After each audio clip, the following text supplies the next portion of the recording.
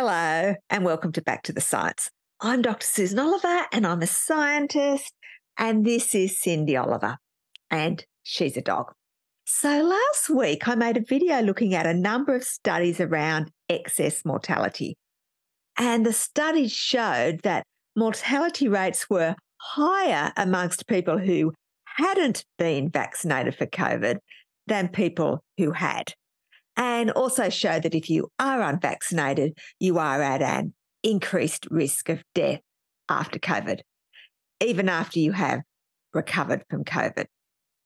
Strangely enough, at the same time, Dr. John Campbell also made a video about excess mortality, which he called Sad Excess Deaths. His video didn't provide any information about the differences in mortality between vaccinated and unvaccinated people, but he did attempt to make some nudge, nudge, wink, wink claims suggesting something nefarious with vaccines. So how did he do that? Let's have a look. We want to look at excess deaths today that are just carrying on in a group of countries where they are remaining high. But there's another group of countries where excess deaths are well below the average. What is going on here? Now, let's look at this graphic here to begin with. And this is not related to the excess deaths, of course. This is related to vaccination status. And this is share of people who completed the initial COVID-19 vaccine protocol. So we see we've got countries that are fairly highly vaccinated up here. Australia, Canada, Ireland, New Zealand, Denmark, United Kingdom, United States, Netherlands, what we might call the more affluent countries up here. And then we've got poorer European countries beneath who vaccinated at much lower rates. So, for example, we see Moldova there vaccinated at around about the 30% rate as opposed to Australia where it was well over the 80% rate. So difference between 30 and 80%. So really quite significant difference in vaccination rates. And just let's look at that here. So we see countries that are highly vaccinated up here. And then we compare that to countries, this group of countries where there's low amounts of vaccination here. So that's interesting to note. Okay, so he's cherry-picked some countries with high vaccination rates and some other countries with low vaccination rates. I wonder what he's going to show us next. Denmark, again, looking at this trend here, we've got this overall trend of excess mortality in Denmark. New Zealand, it has been high, but New Zealand does seem a little bit lower at the moment, but it has been high for some time. And New Zealand can be a little bit slow with their data. So let's hope that's a genuine picture of New Zealand.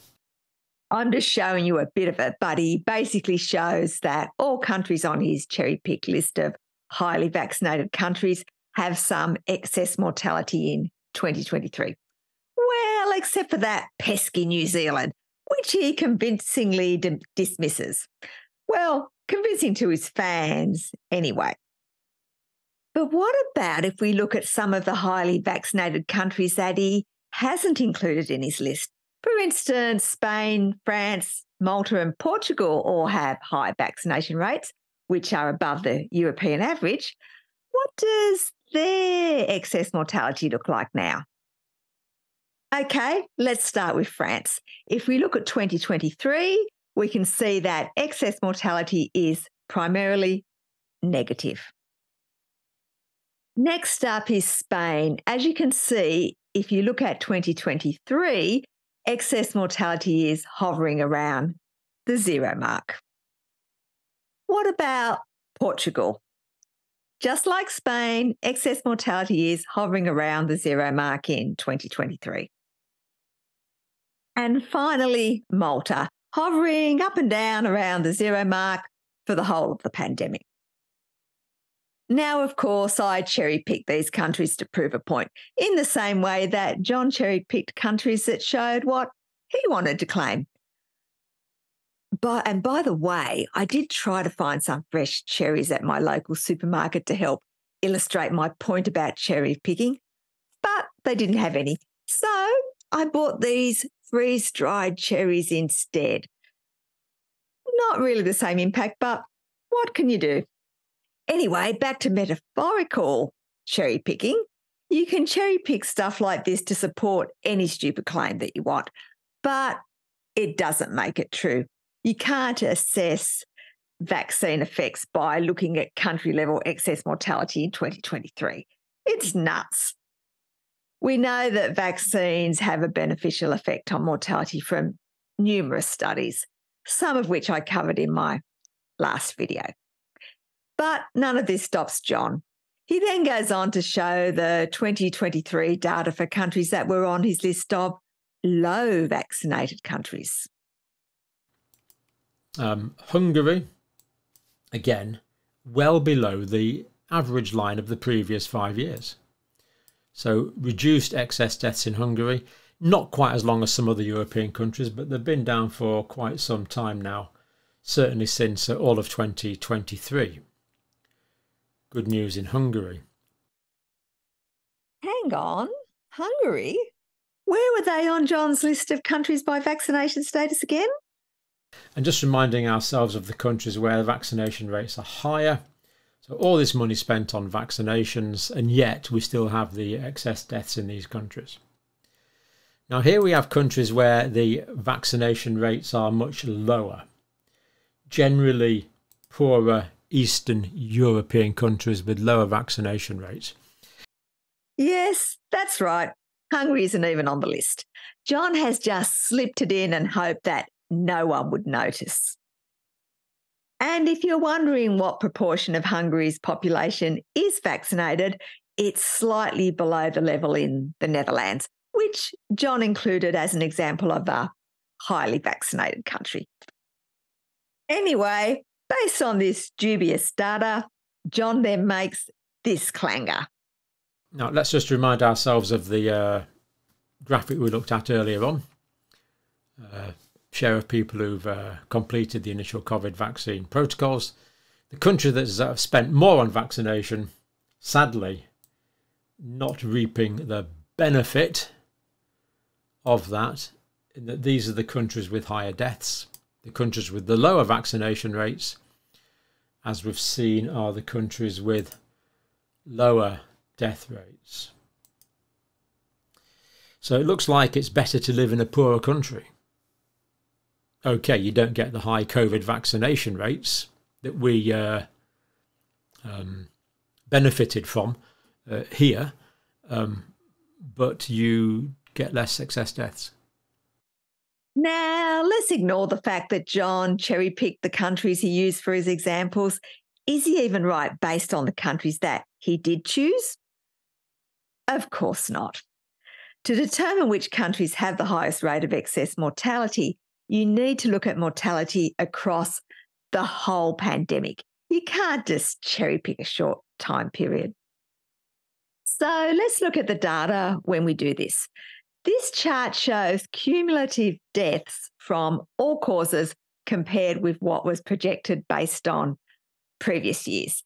And it shows it at a rate per 1 million people.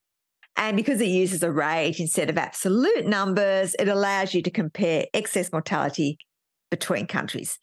And the countries on this chart are the same countries on John's chart of highly vaccinated versus lowly vaccinated countries. As you can see, with the exception of Kosovo, the countries with the highest excess mortality are the countries that were on John's list of lowly vaccinated countries, which is the exact opposite of what John is trying to claim. Now, it's important to remember that there will be many confounders in this data.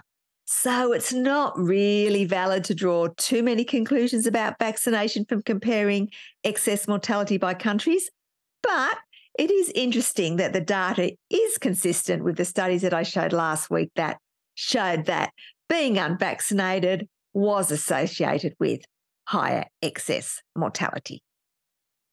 Now, you may be wondering why some countries that had massive excess mortality early in the pandemic no longer have excess mortality now. It will, of course, be multifactorial, but a contributing factor is mortality displacement, which is a phenomenon by which a period of high mortality is followed by below average mortality, or a period of below average mortality is followed by a period of above average mortality. In other words, you can only die once. So if a massive number of people died earlier than expected, they won't be dying when they normally would have. So it will appear that excess mortality is lower. But a high price was paid for the lower mortality now. As I said, the other type of mortality displacement is when a period of below average mortality is followed by a period of above average mortality. Or in other words, no one lives forever. This is apparent in this chart here, which is a blow-up of the cumulative mortality data for Australia, Denmark and New Zealand, which was down the bottom of the other chart that I showed. As you can see, all three countries experienced negative excess mortality as the pandemic took hold. And the reason for this was that the various measures that were put in place to stop COVID spreading also stopped the spread of other contagious diseases, which meant these countries experienced reduced mortality from influenza, et cetera, et cetera. However, the people who didn't die from influenza and other contagious diseases are now starting to die from the underlying conditions that would have made them susceptible to dying sooner. And this means that the overall death rate is now increasing. Although if you look at New Zealand, you can see that the overall excess mortality for the pandemic is currently about 0. But we are starting to see increases in excess mortality in Denmark and Australia now. And the reason is COVID. Measures to decrease the spread of COVID are no longer being implemented. So we are starting to see COVID mortality in all three countries, but less so in New Zealand. And this is now also contributing to excess mortality, both directly and indirectly. And by indirectly, I mean the impact of COVID on subsequent mortality risk that I discussed in my video last week, as well as its effects on the healthcare system, leading to delays in emergency and routine care.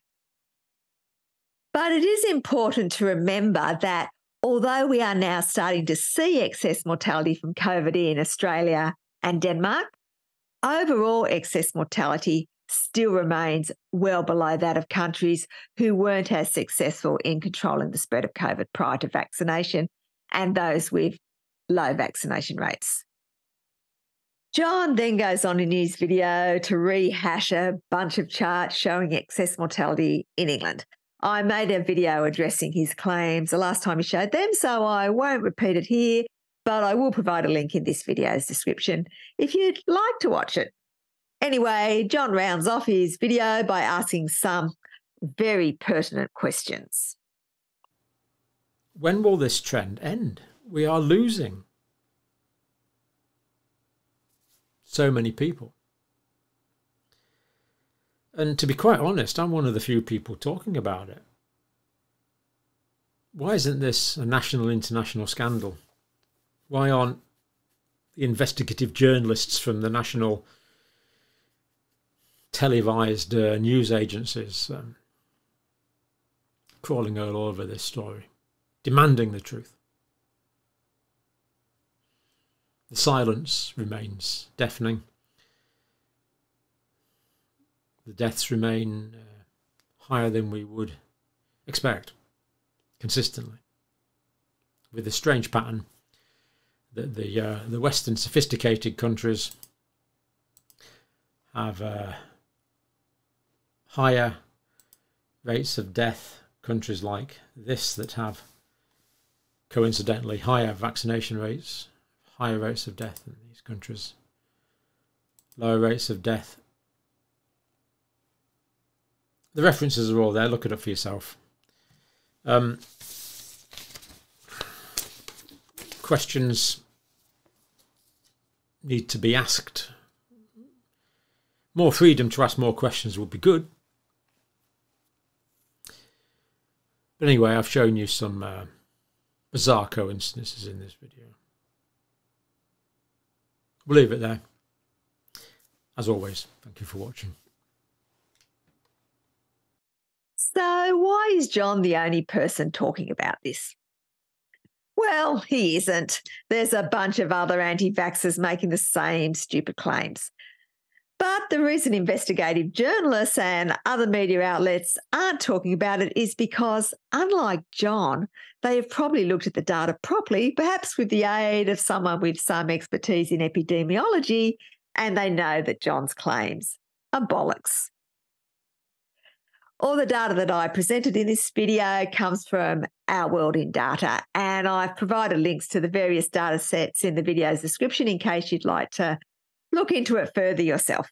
And please remember this video is about the science, but you shouldn't take it as medical advice. For that, you should speak to your medical practitioner.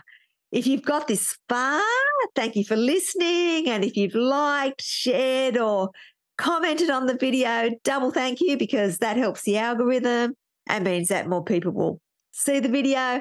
And thanks to everyone who played along in the last video and shared your meal and all the other humorous comments that I got, as well as, of course, the nice comments.